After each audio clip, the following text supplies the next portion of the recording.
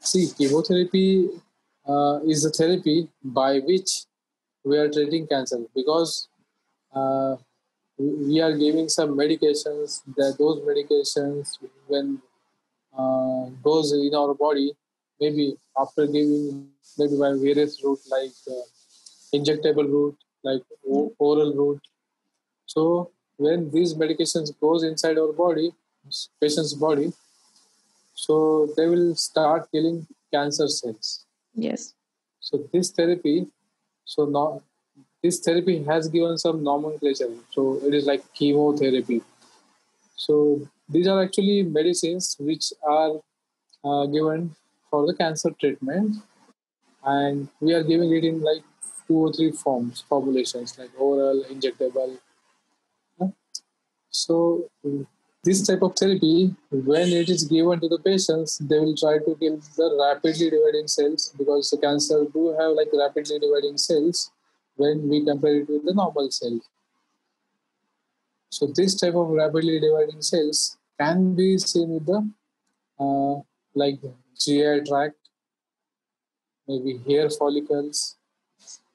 So when we are getting adverse events, they do occur in this type of the rapidly dividing cells, because of which patient get alopecia and sometimes like mucositis, burning sensations in the mouth, loose motions do happens.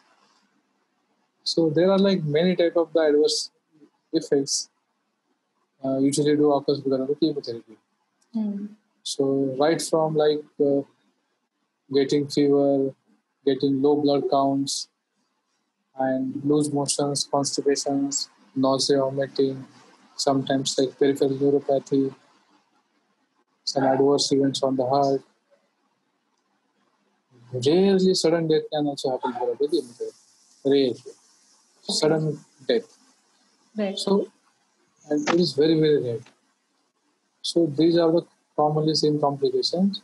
But usually this type of complications do not happen with all patients. So less than like 20 or 30% of patients will get like minimal side effects, mild side effects. So those side effects which are of very concern do happens less than 5% of the patient.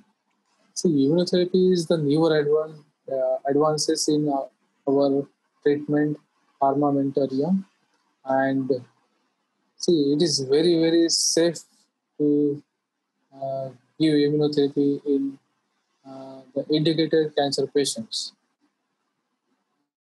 So the thing is that the side effects, which already I have told you about the chemotherapy, are different, and with the immunotherapy, we will not be able to get this type of side effect. That is the beauty of immunotherapy.